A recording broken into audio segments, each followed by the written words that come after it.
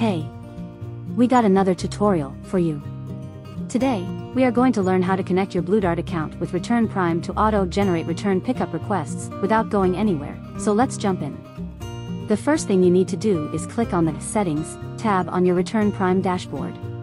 Next, click on the Logistics option. Here, you will see a big list of all logistic partners available to connect. Find Bluedart from the list and then click on the blue Activate button. Fill in all the required information. These details are provided to you by your Bluedart account manager, so if you don't have one, just reach out to them. Once done, just click on Save and Activate. Now when your customer will raise a request, you can approve it using the Bluedart option available under Logistics Partner, and a tracking number will be generated instantly. And that's it. Thank you so much for watching.